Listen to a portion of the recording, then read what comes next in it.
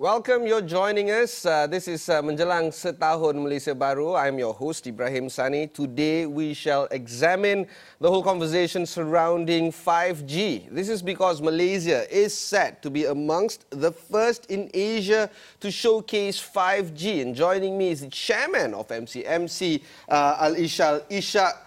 Thanks, Ishal, for joining us. I think roughly Malaysians are fully aware that 5G advent is now bearing upon us, and we are extremely proud to be amongst the first nations in Asia to be equipped with 5G. Let's recap a little bit about why 5G is extremely crucial for the development of the country. Thank you, Ibrahim. It's a pleasure to be here. So we started in November last year, the 5G Task Force. And the 5G Task Force today comprises of 64 organizations, industry, academia, government, companies, associations like the Federation of Malaysian Manufacturers, etc. Because 5G literally impacts every level of society. So we brought the teams together, the organizations together, including, by the way, the army, the police force, etc., etc. And then we've got 4 working groups looking at industry, regulatory, spectrum, and business case. Jadi the whole idea of touching lives and industry and making that mega shift across Industry 4.0 over the next couple of years has started here in Malaysia.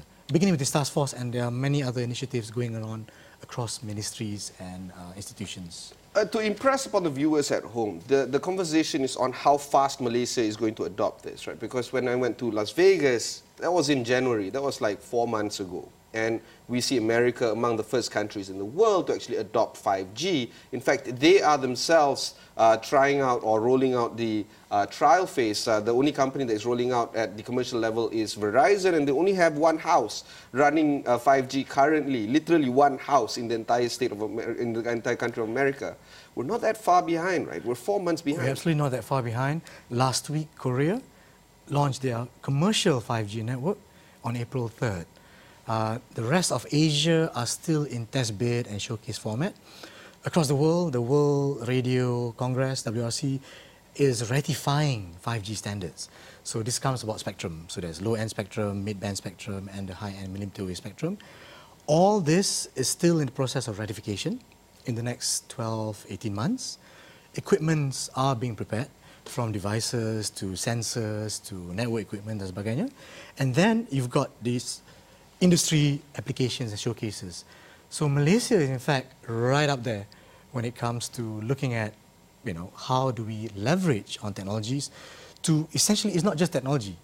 This is about moving the economic needle, moving our GDP, moving our exports, and being competitive as a nation, leveraging on connectivity and 5G networks. I think no one here is going to doubt the upside of 5G, faster broadband, better connectivity, assessment towards SME and how this can improve the small and medium enterprise sector.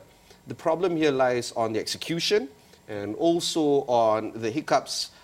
It can be small road speed bumps, or it can be devastatingly large roadblocks that needs to be navigated well in terms of regulation, in terms of many others. What do you think is the biggest threat for Malaysia in rolling out 5G before it hits commercialization? In fact, this inclusiveness has been emphasized every day by our Minister of Communications and Multimedia, which is Yang Berhormat Tuan Goh Beng Sing Dio. He's always emphasized from day one, be inclusive, include everyone. Hence, the task force has got 64 organizations. Now, imagine in a room with 64 organizations trying to move towards a certain direction. You can just sense the challenge there. But it's a challenge that we are undertaking. It's a challenge that we know that by breaking into working groups, we can achieve much more. Now, the stumbling blocks include local governments, include industries. While a majority of our industries are SMEs, SMEs are also potentially not financially able to adopt new technologies and progress with the times, etc. So hence the government has formed and announced a couple of interesting funds and grants in order to stimulate the adoption of technology across industries, particularly SMEs. And then when you look at the larger organizations, the transformation required is also massive, from our Tenaga Nasionals to Petronas, etc., etc. So we are touching on multiple facets and groups of industry driven by policy. And this is where government policy becomes extremely important, and one of them is driven by MCMC. The stumbling block that I can see, and I take note of the actors involved in getting this job done, but the key highlight that I want to focus on is also on government involvement. Do you agree that too much government involvement in something as big as this might be detrimental to the rollout phase of 5G? Do you think that something of a light touch is required, not too much of government intervention? Absolutely. The government's role is not to be in business. And I think our Minister has repeated that over and over again. We set policies, we see 10, 20, 30 years down the road and carve the pathway for industry, society, the economy to transform and migrate towards what's there. The government should not be in business, and we are not in business.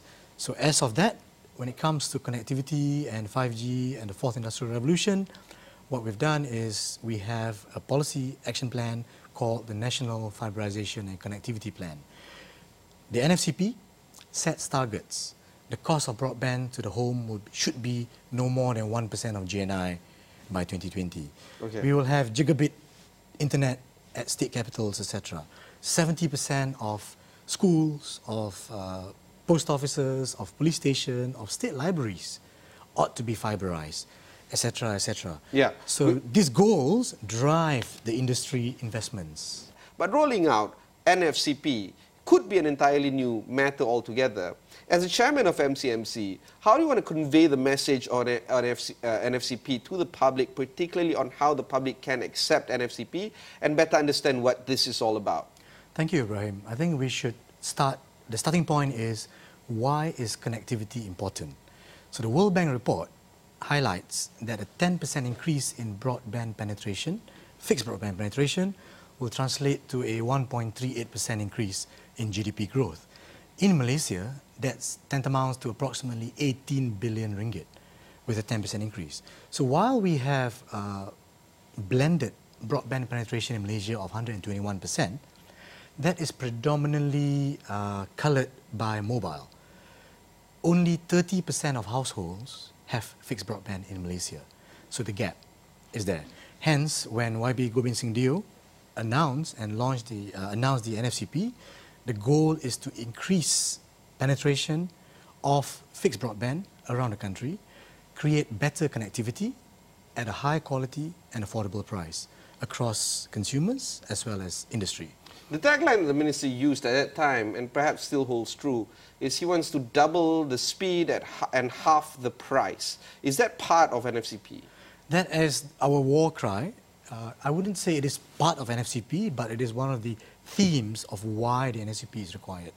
And we have achieved tremendous goal. On average, 49% of fixed broadband prices have dropped up to December 2018.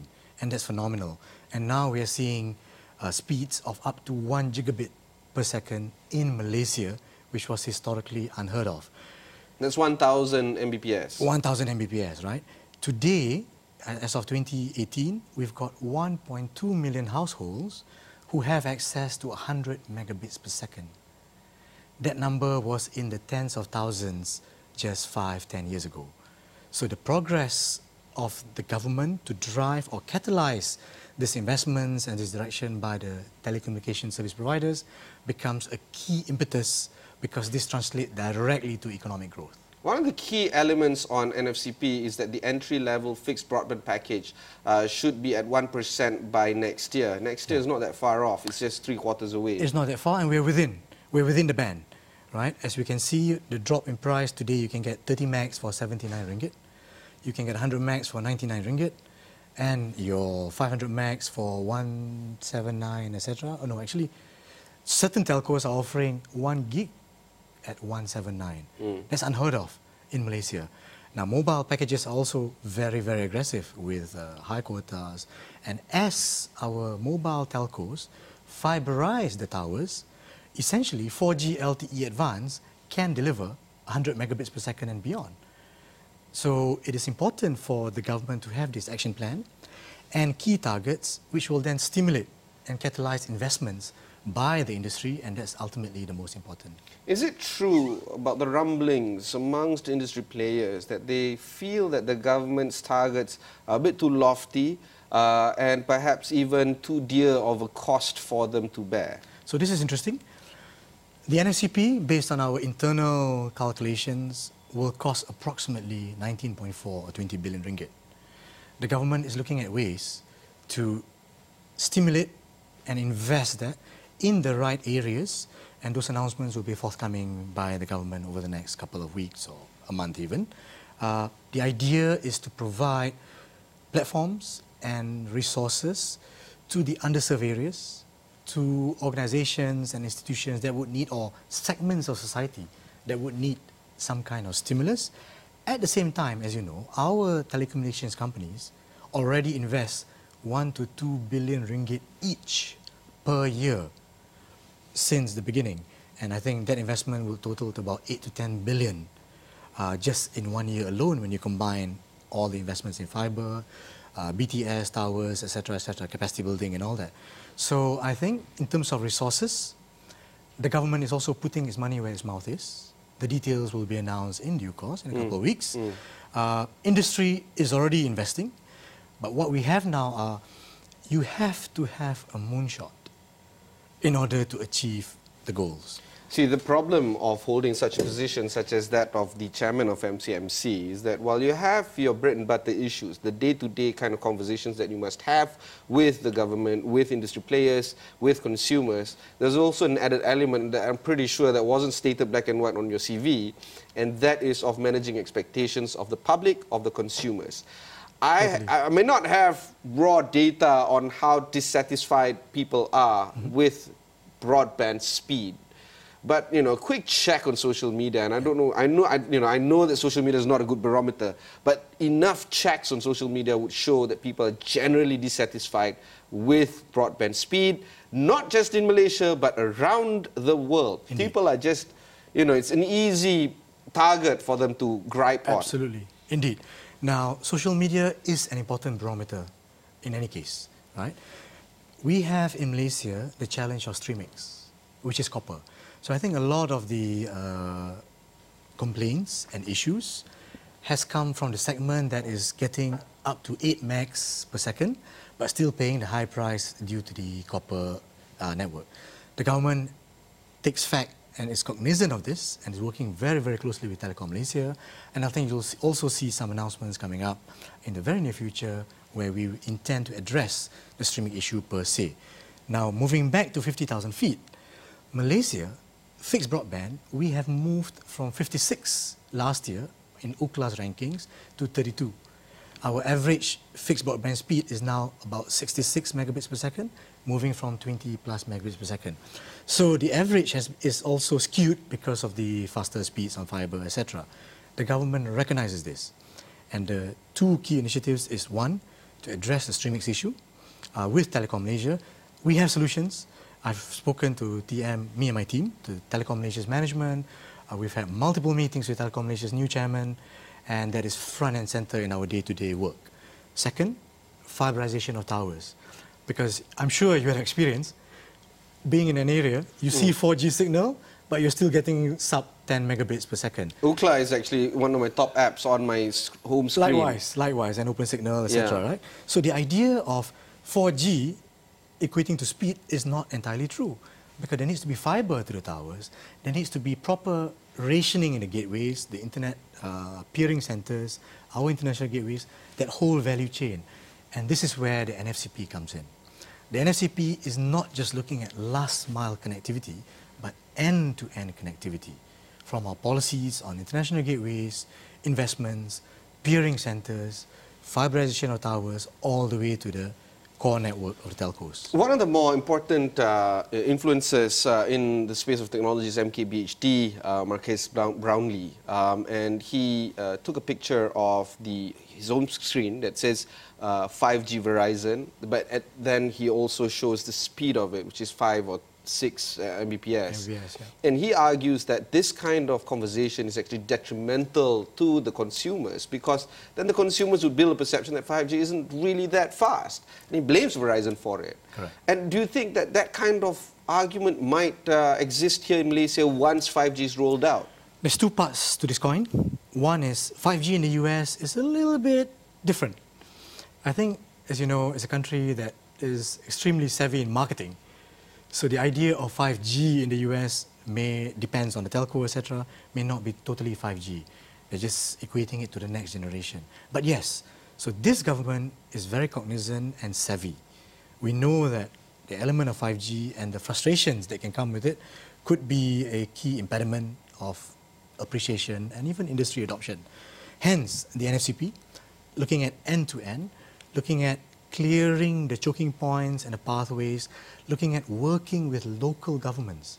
Remember, land is a state matter, and the state governments are in control of how fast, how well we can put in fibre in the ground and put in towers with fibre to deploy 4G advanced, LTE advanced, as well as 5G. So this multi-party, multi-stakeholder collaboration, we are clear and we are not running away from. Whether or not there will be issues, etc., going forward, I think time will tell. But rest assured, and believe me, we are doing our best every day to bring all the relevant stakeholders into the picture, including investors, including the fund managers, including analysts, etc., because this is an economic drive more than a technology drive. The slide that we're looking at right now hits a lot of sectors, agriculture, automotive, manufacturing, you name it, right? Indeed. But I want to ask you one simple question, because we're running out of time here. How soon can consumers at home, not industries, but consumers at home, people like you and me, will receive 5G? We're looking at 2021 to 2022 as a commercial rollout of 5G for most parts of the world. It could be slightly earlier or it could be slightly later. The idea of 5G touching consumers at home is, if I may say, slightly less important or on par with 5G in industry. As you saw the 8 verticals that we are focusing on, for example, manufacturing, agriculture, etc. The sensors, the robotics, the AI, the machine learning, the 3D printing, etc., those are more equally or more important achievements in terms of implementation of 5G networks in order to move the economic needle and the growth of the country's GDP going forward. All right, that was my conversation with the chairman of MCMC, Al-Ishsal Ishak. Remember, on April 18th until 21st, there is a 5G convention that is taking place, and it will be launched by the Prime Minister at Precinct 3, Putrajaya. And Al-Ishsal was speaking about the kind of events that are going to take place there, including that of the testbed of 5G network itself. A lot of industry players are going to be there, from front-end industry players like all the telcos, DG, Mobile, Maxis, Celcom, and many others, as well as back-end telcos, Huawei, ZTE, Nokia, and I'm going to offend some corporates because I didn't mention all of them, but many of them are going to be there. Remember, 5G showcase at Putrajaya on April 18th until 21st.